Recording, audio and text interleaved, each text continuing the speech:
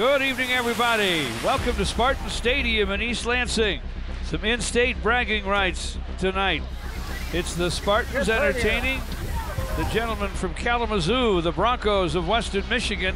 Michigan State will have to be as good as they have been defensively, and of course they got to kick that offense into high gear. You cannot play this game half speed or anything below your very best, because it's not about the play, it's about the execution, and hopefully Michigan State does that tonight.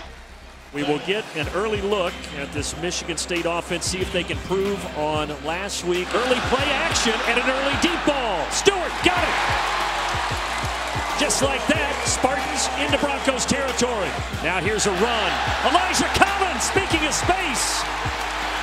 So they give Collins his first ever start, and the redshirt freshman takes it in the red zone with a 29-yard gain. Faking the handoff, easy pitch and catch out wide to the junior tight end, Matt Dotson. Touchdown, Michigan State. The entire offense huddled together, and after that, players just kept repeating all night. So you can feel that spark down here.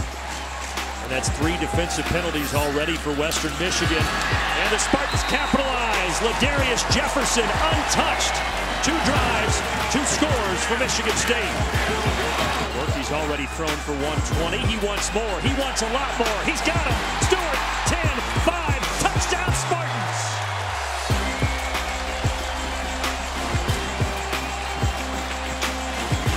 And so far, he's had a really good connection with Darrell Stewart. And all told, the offense was 6 plays of 20 or more yards. Going up to grab it.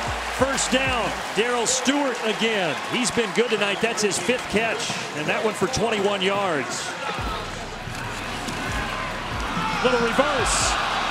And now a pass to Lewerke. And Lewerke is pancaked inside the 5. But it's 1st and goal as he pops up okay. Now the play fake, and he's going to do the more normal thing, throw it. Touchdown. Cody White on the receiving end. 3rd passing touchdown of the night for Brian Lewerke. Feels like a pretty big drive. Yeah. If you don't put up more points here before intermission, this might get away from you. Wassink, clean pocket, throws, intercepted. Xavier Henderson, 1st career pick for the sophomore. See how they play this. 1 timeout, 49 seconds. Collins, well, you might play it a little differently now as he gets it all the way out near the 45-yard line. 38-yard attempt here. No problem for Matt Coughlin, who was 4 of 4 against Tulsa last week. Hits that, and that's a 10-point swing going into the locker room.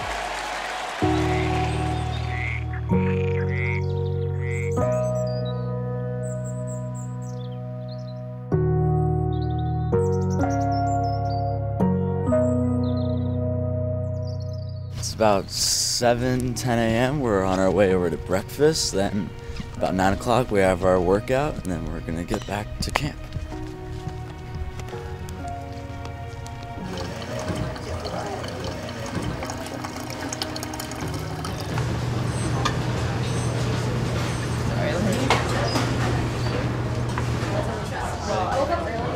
I think it's just important to get up here and get disconnected from everything else going on at campus right now. You know, like everyone moving in, the hustle and bustle of Michigan State getting back in order, and just kind of like reconnect with each other and get on the same page heading into the season and into the year. We've had a lot of success in the last couple of years because we've been fortunate enough to come out here together and just get to work. We always start with lightning, like play basketball, get a little bit warmed up, get our heart rate going. Go to work. Oh!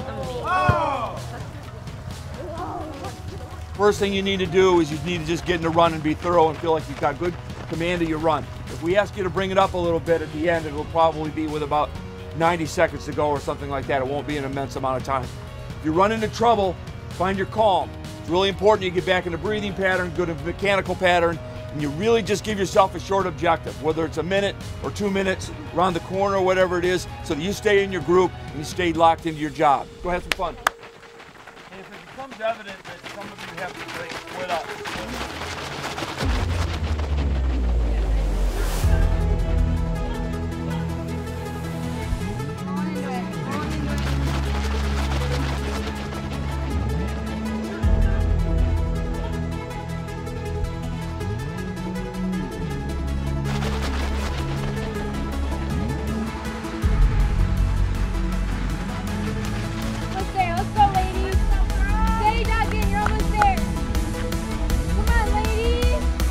beat it. For the most part, it's just like so secluded up here and so beautiful, just like really nice rolling hills with gravel, really good on the feet and the legs. So we're so fortunate to be up here in Glen Arbor, just getting to work this season. Quick drink of water, nice and easy jog back, really nice.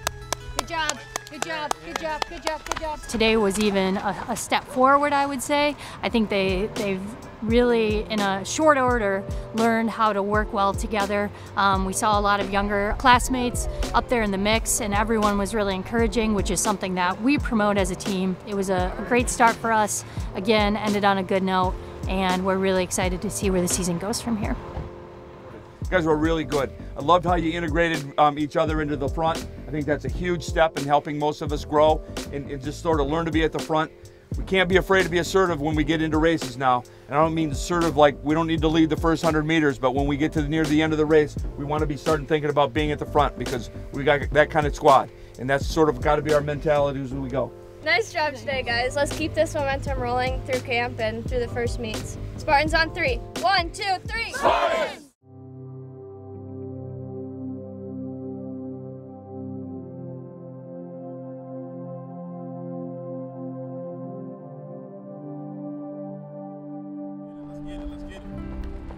As a fifth-year senior, you're kind of more worried about the entire team rather than yourself. Like when you're a freshman or a redshirt freshman, you're kind of focused on your job and you're trying to learn that because you don't really know your job. But being a fifth-year senior now, I know my job like the back of my hand. So now it's about helping younger guys like my brother, other incoming freshmen, and just helping lead this team as a whole. You know what I'm saying? Not just focused on what I need to do, but making sure that everybody else is doing what they need to do as well. Demetrius Cox, Connor Cook, he's from Ohio as well. Aaron Burbridge, Riley Buller, those type of guys. They were fifth-year seniors at the time, you know what I'm saying, but they had gotten red shirts, so just kind of to allow me to see the end game, you know what I'm saying. It's a marathon, not a sprint. So the advice they gave us was kind of just to keep pushing, like I think, a lot of those guys got red shirted as well, and I think for anybody, no matter who you are, that's a process that like nobody can prepare you for, you know what I'm saying. It's something that you got to kind of, everybody's got their own way of dealing with it and everything like that. Redshirting, I feel like it's a different experience, but I feel like it's an experience that can make you, can either help you become better or you get worse. So, I just try to learn from the older guys, just try to, be ready for whenever my opportunity comes. Personally, me, I needed my redshirt year, and I'm happy I had my redshirt year. I've been there before, so I know exactly how they feel and what they're going through. You come in as a high schooler, you're the best thing since sliced bread, you know what I'm saying, and then boom, you hit college and everything just kind of changes for you. So just to understand that like the position you're in right now is not the position you're gonna end up in. It's a process. You gotta continue to work. You can't allow that to, like I said, discourage you. You gotta continue to work and you'll be successful here.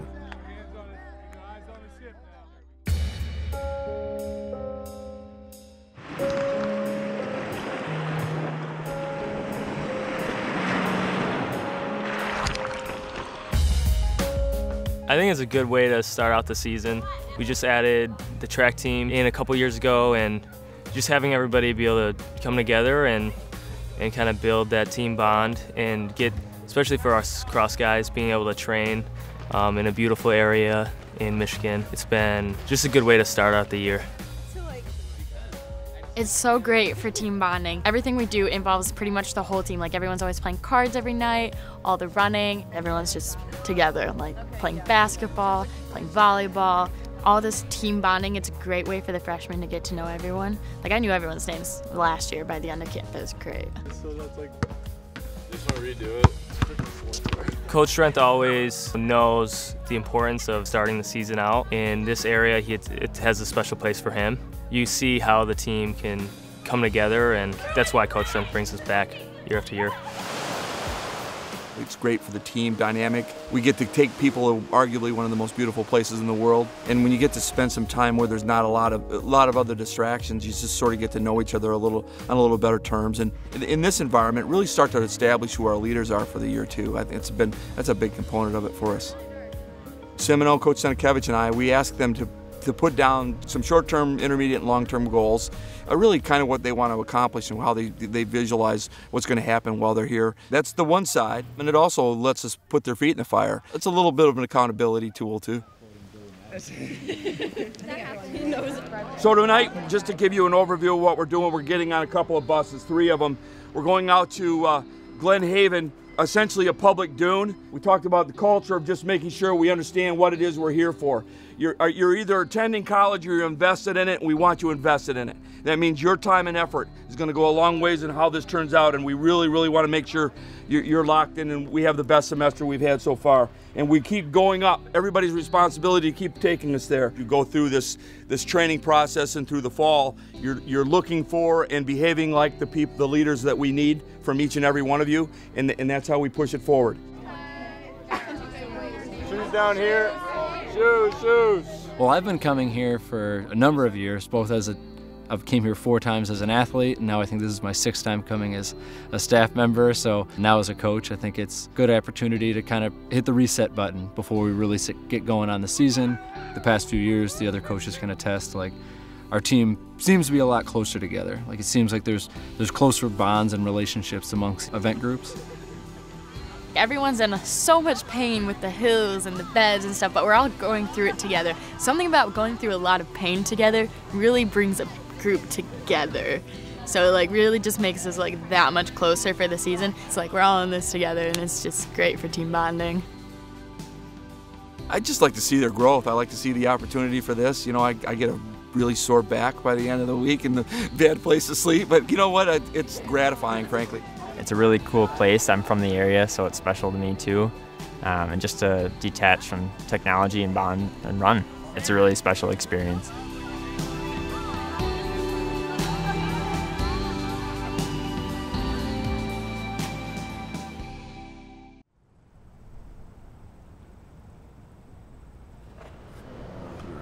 I'll hit one of these.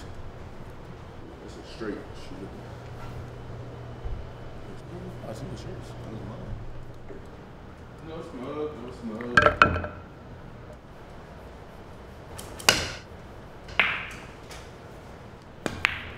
Oh, come on. Damn. I'm with it. I apologize if y'all seeing this. We're terrible. So. Apologize in advance. Apologize to my pops too, because he's actually a decent dude. Yeah, he's pretty good. Growing up, so it's just 3 boys, raised by my mom and dad in North Ridgeville, Ohio. Growing up, it was just my parents taking us to different sporting events, like pretty much every weekend. You know what I'm saying? We were gone every weekend. Had practice, you know, pretty much every evening during the week. So it was just constantly sports, you know, sporting event after sporting event. I was like thrown in the mix at a young age because naturally you want to be out there with your brothers and things like that. My parents, they always took us and made us sure that we were always okay and made sure that we always got to all our events, school, and things like that. So we've grown up in a really blessed environment. Michael would come to everything, you know what I'm saying? Sometimes he would be forced to by my parents, sometimes he would come on his own. But he would always be around, like hanging around. We actually had him a shirt that was made, like whatever team we were playing on, he was like the half, like his number would be one half. I remember they used to put on halftime shows during our basketball games, and all the moms would watch him and some of his other little friends on the team shoot around and stuff like that, so it was cool. It wasn't anything with sports. It was with, we was at Cedar Point, and they got to ride all the roller coasters because they were taller than me. I remember I was mad because, you know, I want to be out there and I want to do do the same things as them. So kind of always trace their footsteps. Me and Andrew kind of kept our recruiting separate, but at the same time, we always known in the back of our head that we wanted to, you know, go to school together. It would be so much easier on our parents, on the rest of our family, just to kind of, you know what I'm saying, just as far as coming to games and stuff like that. So when Coach D made that possible for us to come to, you know, Michigan State together, it was a dream come true. Michigan State was always kind of high on our list. And so, yeah, when he offered us, you know, we didn't look back. Michigan State offered me early. And, you know, this is a place where I knew I wanted to be, but at the same time, I didn't want to come here just because my brothers came here. So I kind of went through the recruiting process, was patient. We kind of told him, like, make sure he does his recruiting and all that type of stuff separate, do what he wants to do, make his decision for himself. You know what I'm saying? I think that's something that he's always kind of had to deal with, kind of following in our footsteps. even going to the same high school, all that type of stuff. So it was really just kind of wanted to take as much pressure off him as we could, allow him to make his decision, go through his recruiting process just like we did. At the end of the day, Michigan State was the best place for me to be in all aspects. I never forget when I think he called me, and this is like before he made it public that he was going to commit. He called me and told me, I'm like, yeah, I'm going to commit to Michigan State. We had did his little commitment video and everything like that back at our high school, so that was pretty cool. Spartan's greatest strength is in the warrior standing next to him. So yeah, it was really, you know, it was kind of like Coach D always talks about completing your circles, and that was kind of one thing that we kind of completed together, just because now all three of us were going to be able to play college football together.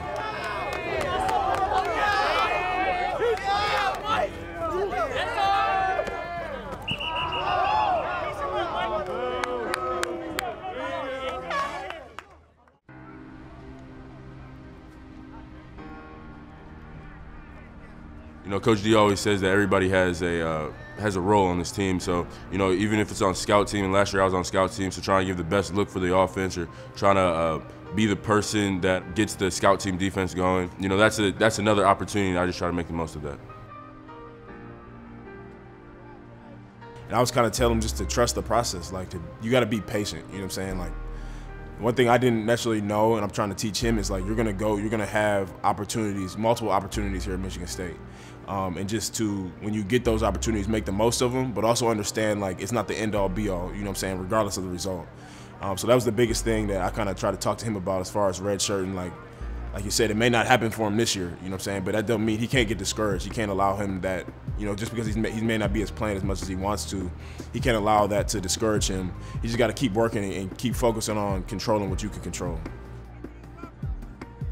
He's been in the exact same position I've been, so you know, I take what he says and I try to value it. My mentality this year is just try to make the most of every opportunity. If it's on special teams, if it's on scout teams, if it's on you know, out there on defense, you know, just try to make the most of my opportunities and just play fast. Obviously losing Andrew this year, but I get to gain Michael on the field this year. It's definitely gonna be a great experience for me. Just kind of helping him, you know, take his game to the next level, just as far as what he kind of sees on the field and everything like that. So it's definitely been a really good experience for me, kind of to see how he grows and how he's maturing.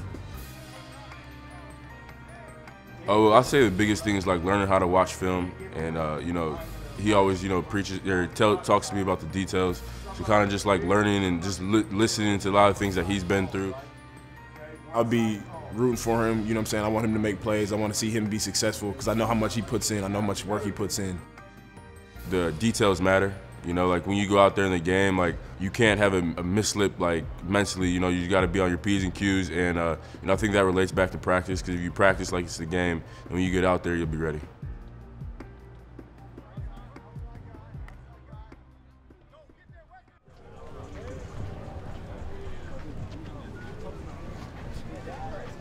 I'm just extremely, you know, humbled by this entire process, this whole opportunity. You kind of go through like a roller coaster of different things when you're here at Michigan State. Going into my senior year, I don't want to look back yet, because I do have this entire, you know, these next 5 months and this entire senior season, and we're going to do some great things this year. Just kind of get us back to that, you know, that upper echelon of college football that we were, and then just to have my best year as a senior. You know what I'm saying? That's something Coach D always talks about. Seniors have to have their best year in order for the team to be, you know, have their best year. So that's the biggest thing for me, just having my best year individually, and then obviously the team success is going to come as well. Touchdown, MSU! I just want to leave my mark on Michigan State. We've been through it all. To get us back to that Big Ten championship, win the East, college football playoff, all that type of stuff, New Year's Six game. To get us kind of back to that upper echelon that we know we're capable of doing. We have the team to do it this year. So just really kind of get us back to that. Like that would be me kind of leaving my mark.